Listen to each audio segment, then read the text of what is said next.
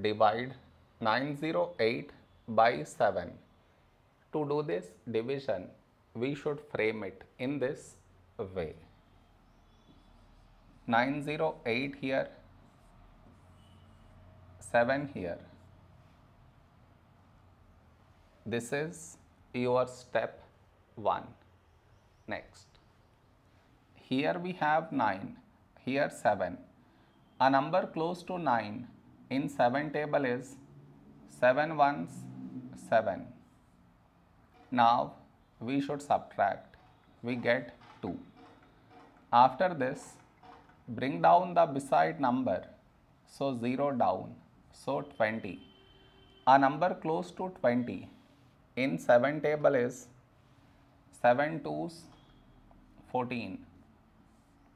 Now we subtract, we get 6. After this, bring down the beside number, so 8 down, so 68. A number close to 68 in 7 table is 7 nines 63. Now we subtract, we get 5. No more numbers to bring it down, so we stop here. This is our remainder, this is our quotient.